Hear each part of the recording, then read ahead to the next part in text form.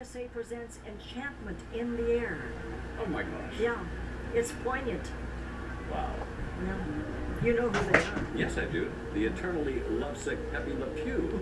He continues his never-ending quest for Penelope Pussycat. Precisely. Which also means there's something else in the air. Yes. Oh, that's a joke. They share feature fur fashion from black onion seed and white coconut flakes.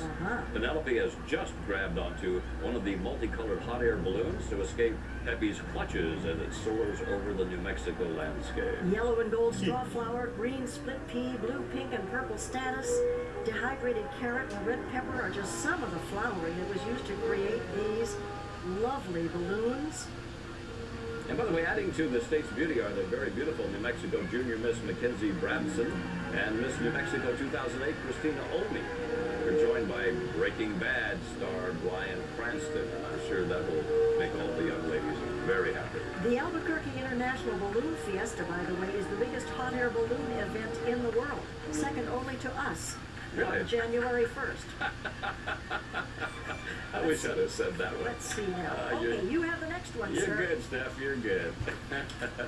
Being pulled by perhaps the most famous horses in the world, the Clydesdales. This salute to the 2010 Winter Olympic Games comes to us from Anheuser-Busch. Ladies and gentlemen, this is Quest for the Best. Several sports from the upcoming games in Vancouver are depicted on this floral winter wonderland. Figure skaters, hockey players, and who are we looking at? We're looking maybe at Bonnie Blair or Dan Jansen, Michelle Kwan. They are all on this float.